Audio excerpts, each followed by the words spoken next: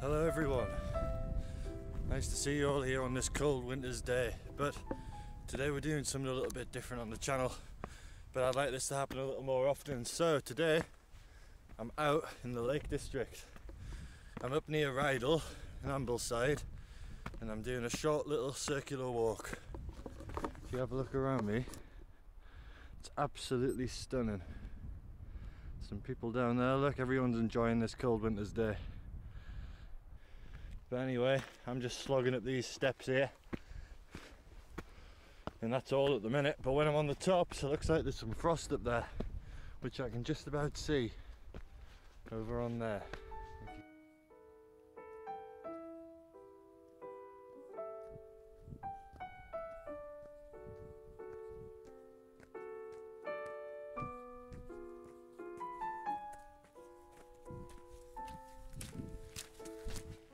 It's touch windy up here. I hope you can hear me. I'm on top of Heron Pike now. That's the summit over there. We've just passed a peak called Nabscar, just down that way. And I didn't actually realise it was one when I walked past it. And I just carried on walking, just kept on walking, eyes down on the ground sort of thing. But by God, that was a bit of a slog up that hill. We've gained quite a bit of altitude in the past 45 minutes or so. Starting down there where that road is, and it's getting really blustery up here now. But as you can see, there is a lot of ice on the ground. I'm going to carry on walking now until I see something interesting. But other than that, it's a pretty cold day. I might put my hat on. I might put my fleece back on, and yeah, that looks a bit nasty up ahead, doesn't it? But it'll be a good view on top, that's the main thing. Some snow on the ground here, if you can see that. The first snow I've seen all year. Still a touch windy. I'm about to walk across this ridge line to a Great Rig, I think it's called. And wow, it's gotten a touch more chilly. It really has got a bit more cold now, bearing in mind I was walking up the hill with 2 layers on, but now I've got my merino wool base layer, I've got my insulated trousers, a technical shirt, a fleece and a down jacket, hat and a buff on now, so I've got a lot more stuff on, and I'm not sweating because you don't want to sweat in this sort of weather, because when you start sweating in this sort of weather, as soon as the wind hits that water, which is basically on your clothes, that'll chill it, it'll make it really cold. So, to counter that, what you want to do is wear technical clothing, so synthetic materials, because if you wear stuff like cotton and fibres like cotton, that can lose all of its insulative value when it's wet. But my wool base layer, that will only lose about 20% of its insulation value when it's wet. So even if I do make the mistake of sweating too much, I shouldn't have to worry. And one way you can get rid of the sweat that's on your skin is by putting a layer on like this down jacket, because that will essentially cook all your clothes, and that will make the sweat slowly evaporate out. But that has to be a breathable layer. That wouldn't work with a Gore-Tex jacket or anything like that. So it has to be that breathable layer. There's a saying, I don't know if it's just made up, but the saying is a wet Eskimo is a dead Eskimo, because when you're sweating at them sub-zero conditions, as soon as you've done that, you're likely to experience a drop of body temperature, and then that's eventually what causes death in the cold. But that's not going to happen to us today. We're alright. The day is beautiful out here. It's definitely not that cold. It just feels a bit cold because of the wind chill. But yeah, we'll keep on marching on up this hill and see how it gets us. If we have a look over there, a lot of the little sort of peat bogs and tarns, little sort of mini lakes on the mountains, they've all turned frozen. You could go ice skating on that. I think this one's just a peat bog. But yeah, we'll test if it's we'll test how thick it is. It's pretty thick. I'm on it. got all my weight on it, okay? Pretty thick ice. Let's see here. Ooh. Yeah, it's starting to crack now. Not as thick as I thought. Let's not make the same mistake that I made on my previous video. If I was to fall on that ice down there and suffer a total drench, then I would be and it'd be a pretty sticky situation. I'd go man down very fast, and I wouldn't want to do that up here on these hills. Oh look, the peak's just come into view up there. Well, the peak hasn't, the next ridge has. Well, I'll see you all in a short while. It's got really windy on this ridge line, but it's quite refreshing actually. A little burn in my face, but if you can actually hear me now, now it's coming through the buff, it's not burning my face anymore, and it's quite nice. It's like having the fan on a hot summer's day. Oh well, maybe it's not that nice, but you get what I mean. You gotta be an optimist in these winter conditions.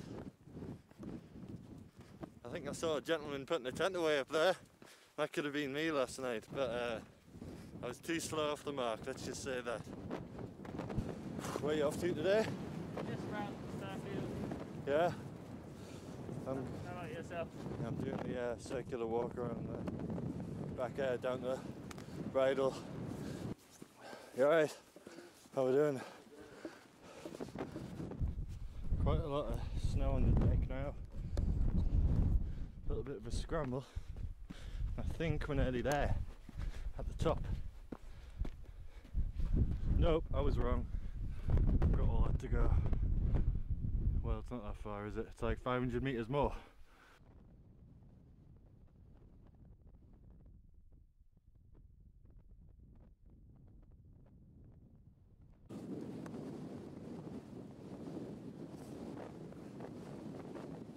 It's a little bit windy. Just a little bit.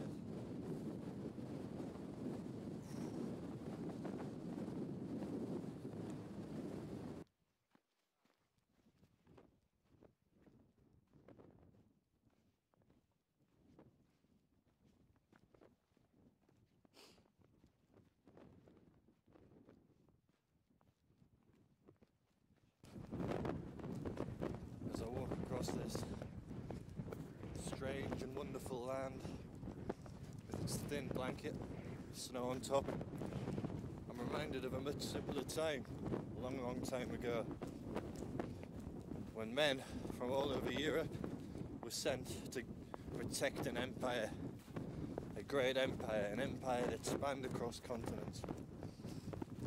And this would be one of the most barren places to be stationed as a lonely legionnaire, marching his way across those Roman roads, ways across the hills. It's been far too windy to record anything really. It's even a bit windy now. You'll probably still hear that, well you definitely will hear that on the microphone. But I'm on my way back down the other side now. Probably's got around 5 kilometres left, not far. I should be on the bottom within the next hour, if I'm lucky, if I don't muck up my route or anything. But it's clearing up a bit as well, as we can see over there. You can see the sun reflecting off the sea. Well, I found my throne here, sit on top. Look at this lovely view. Oh yeah, that's where I'd sit if I were king. Well, what do you mean he doesn't like walking in wild camping? Off with his head. Well, I'm walking along and the scenery's just getting better and better. And the wind's dying down now, we're off the tops. It helps that I'm on this side of the wall. If you can just hear it there, you can hear the wind blowing through the wall there. Unfortunately, on the top of Fleetwood, we didn't get to see Thirlmere, which I thought we would have, but it was too foggy up there. And to be fair, I didn't stop for 2 minutes, I just cracked on. It was absolutely freezing up there. But I'll show you Windermere one more time, and I'll show you what I'm looking at in front of me now. It is a spectacular view. So over there we've got Windermere, just over this dry stone wall. You can see a few boats going up and down. Over there is the Irish Sea. You can just about see over there, CC. And over there, that's where we were this morning, on that side. And this is where we are now.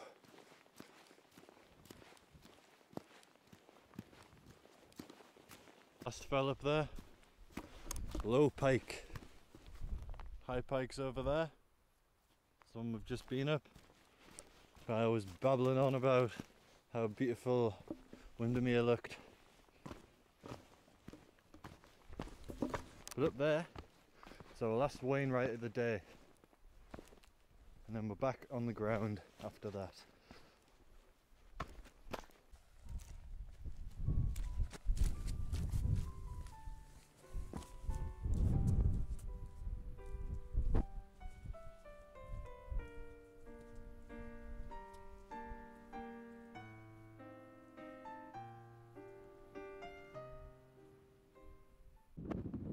That's it, the last one. Windermere again.